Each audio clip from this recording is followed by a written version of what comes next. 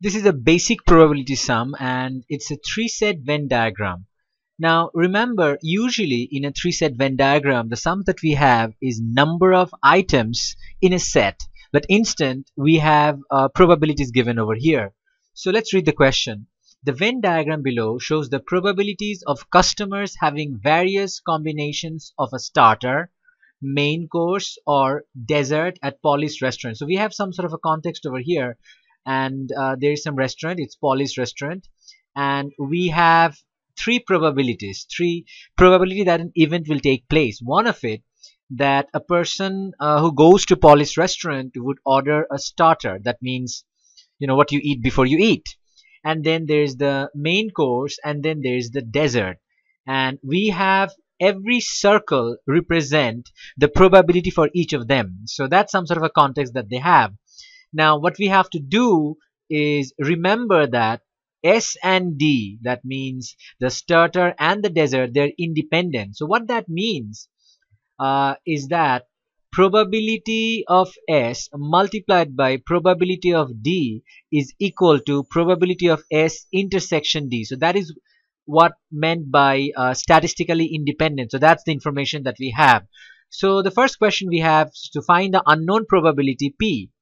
Now we can do this using this rule. First of all, let's write down the probability of S intersection D, and that probability is given by this region over here, S intersection D, and this is 0.04 plus 0.10, and that turns out to be 0.14. Now let's find out the probability of S. So the probability of S would be this entire circle. So let's add up. So 0.04 plus 0.10 is 0.14 plus 0.17, and that is 0.31, and plus we have this unknown probability P. So that is the probability of S. Now the probability of D. So the probability of D is this circle. Let me use another color over here. This circle over here. And the probability of S is this circle over here. So let's find the probability of D. So the probability of D is 0.35. So let's use the rule of independent events. So probability of S, which is 0.31 plus P, multiplied by probability of D, which is 0.35, equals to S intersection D, which is 0.14. So therefore 0.31 plus P equals to 0.14 divided by 0.35. So it turns out to be 0.14 divided by 0.35. It is 0.4. So we have 0.4. Therefore P equals to 0.4 minus 0.31, and that is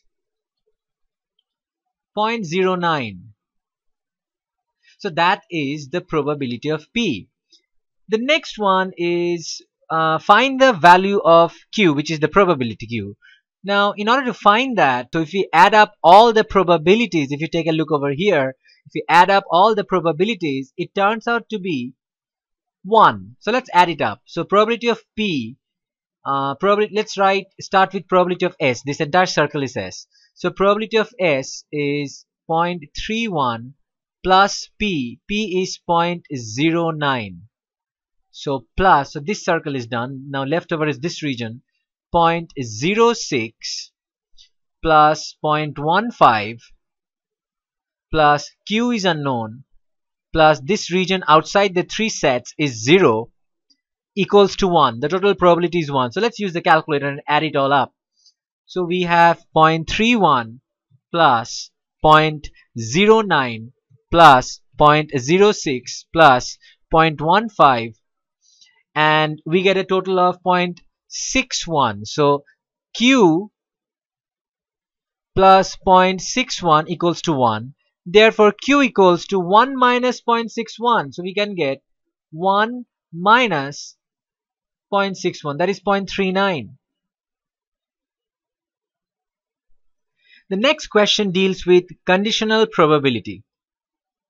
Now remember this particular rule. So what we have is that one event conditional, another event is probability of the first event intersection the second event divided by probability of the second event, whatever the first event or the second event, whatever they are. So that's the logic behind it. So what we can do now is we can write question number C1. So probability of D conditional M intersection S. So the first thing we know is we can write probability of the first event, which is D, intersection the second event, which is M intersection S, divided by the second event, which is M intersection S. That's what we can write. Now we know the probability of M intersection S. So M intersection S is this one, this probability over here. Let me use a darker color. So this probability over here is M intersection S. And if we add up the two probabilities, 0.17 plus 0.10, the probability is 0.27. Now for the numerator, D intersection M intersection S, for that we have to use the concept of shading three-set Venn diagrams. And D intersection M intersection S is this region where everything intersects, which is 0.10. So this is going to be 0.10. So let's see what this turns out to be. So using our calculator,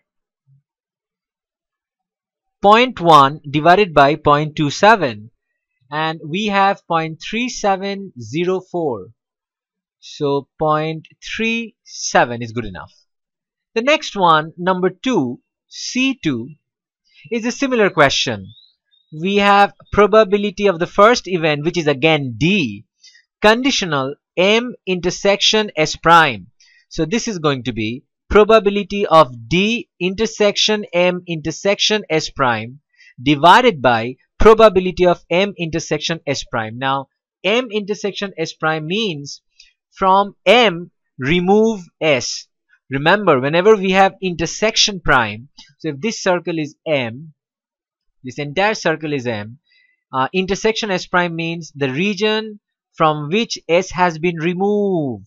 That's the logic. So that region would be this, Q plus 0.15. So if we write this down, downstairs, Q is 0.39 plus 0.15. Okay. Now upstairs it is going to be D intersection M intersection S prime. That means from D intersection M, so D intersection M is this region. So D and M is this region over here. From D and M, if you remove S, whatever is left over, which is 0.15, that is going to be the probability. So 0.15. So let's calculate this.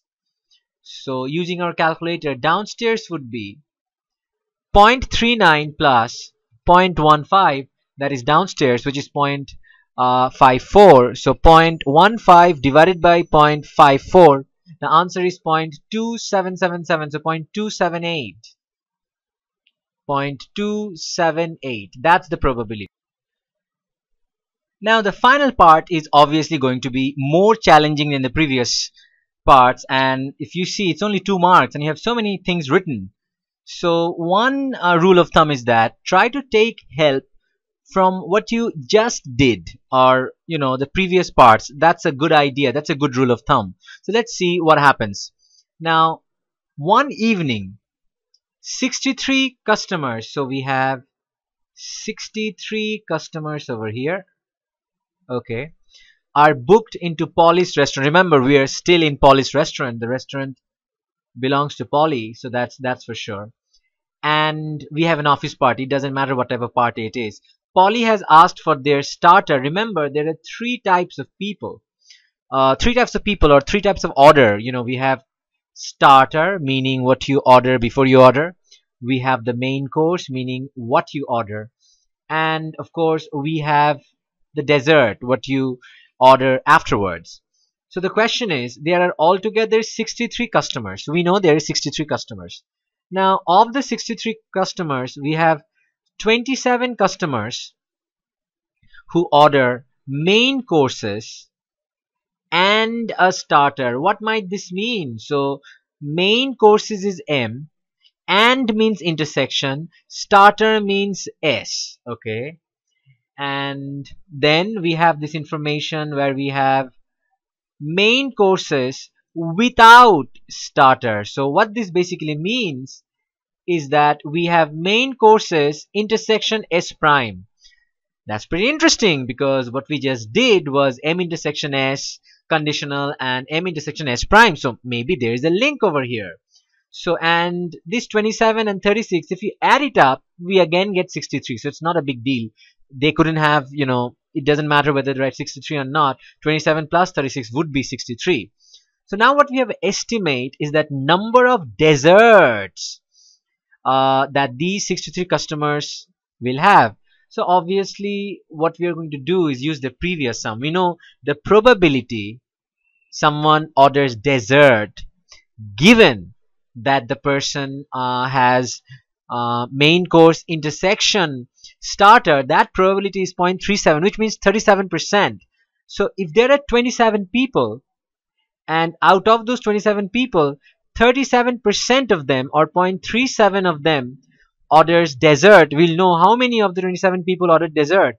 Plus out of the 36 people, we now know, if you take a look at the second sum, D conditional M intersection S prime, which is this one. So the probability is around 0.278, means 27.8%. So if you multiply that by the probability, which is 0.278, and if you add it up, you would get the total number of people who ordered the dessert out of the 63 people. So let's bring out the calculator and see how it works. So this is going to be 27 multiplied by 0.37 plus 36 multiplied by 0.278, and it turns out to be 19.998, which is 20 people. So there are altogether 20 people who ordered dessert out of the 63 people that they have mentioned.